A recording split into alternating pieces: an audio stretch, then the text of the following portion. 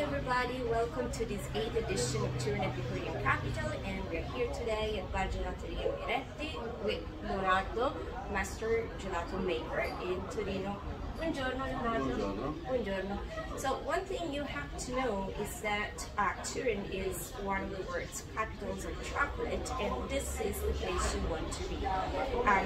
Allora, ho detto che Torino è una delle capitali mondiali del cioccolato e questo è il posto dove dobbiamo venire per il cioccolato, ma non solo ovviamente.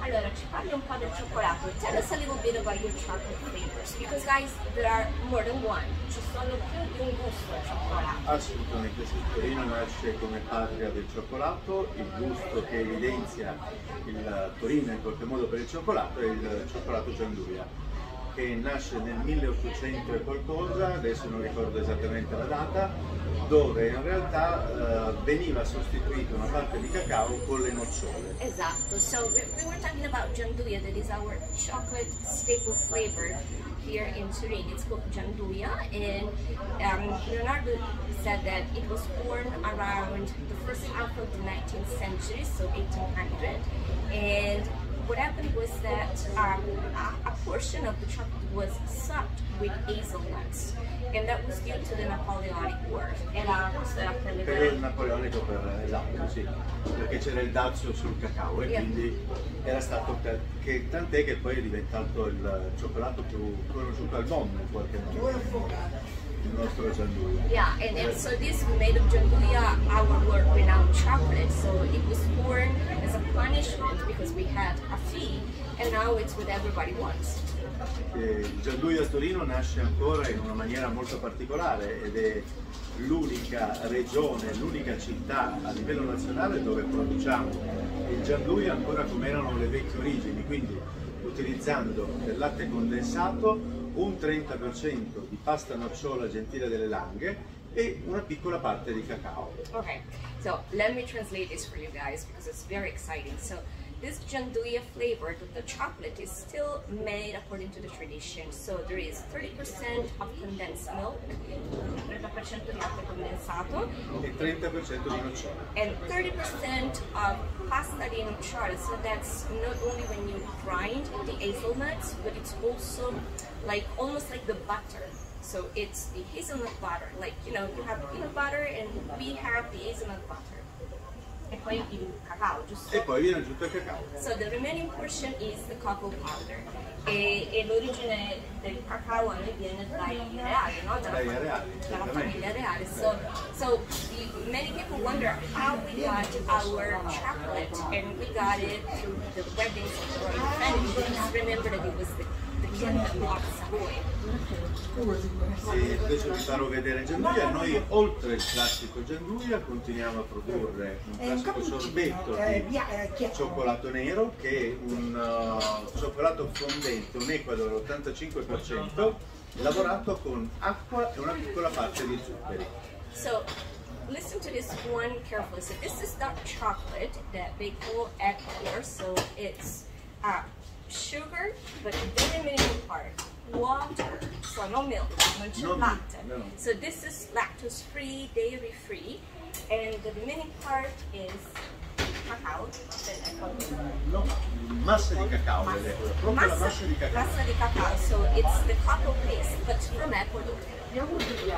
Dopodiché facciamo ancora un cioccolato che è stato costruito qui da me, che è un cioccolato belga, viene chiamato, che è un po' le cassetti della memoria da bambino, no? Quello che era la tazza di latte con l'aggiunta di cacao a freddo, con l'aggiunta di scaglie di cioccolato fondente. So the second one is going to be the Belgian chocolate that reminds us all of the hot cocoa with the milk that we were drinking when we were growing up, especially here in the region.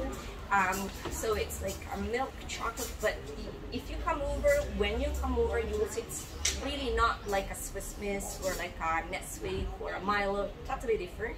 And there are some pieces also of chocolate. So it's something that is highly luxurious.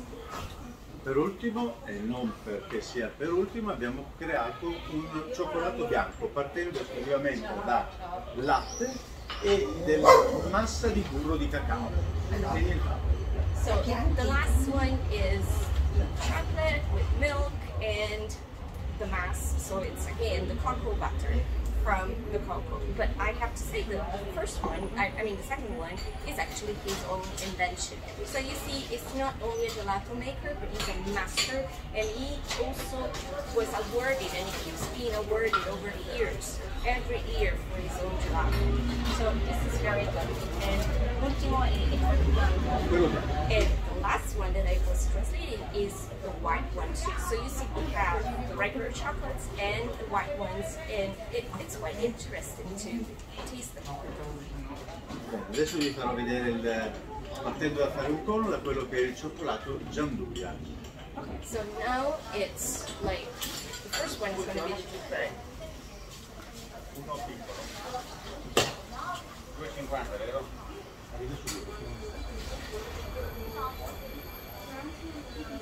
Questo è il nostro cioccolato gianduja classico. Magari con la paletta, per vedere anche la paletta. Il classico cioccolato gianduja. Look at this guy. So this is the gianduja flavor. But please look at the scoop. Fagli vedere la...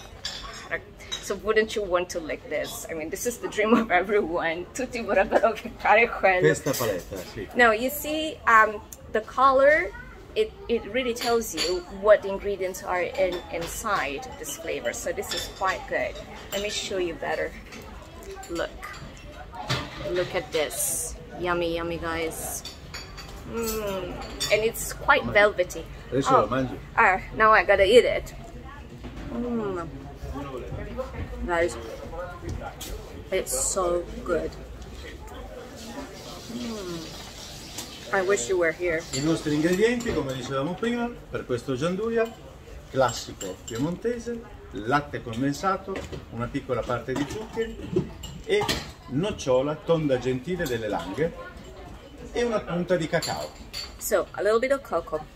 Tonda gentile hazelnut, that is the one that we grow over here in Piedmont.